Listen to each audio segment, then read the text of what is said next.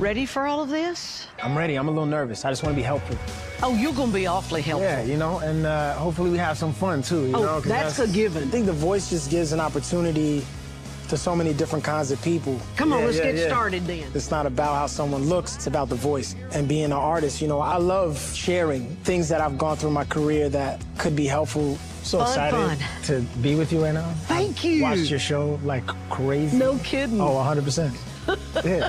I sing no mama works too hard, who loves her kids and never stops. Oh, that's my joint. You ready to hear the first person? Yeah, let's do it. Josh is my country singer. He's a family man. Where's his heart? Up here.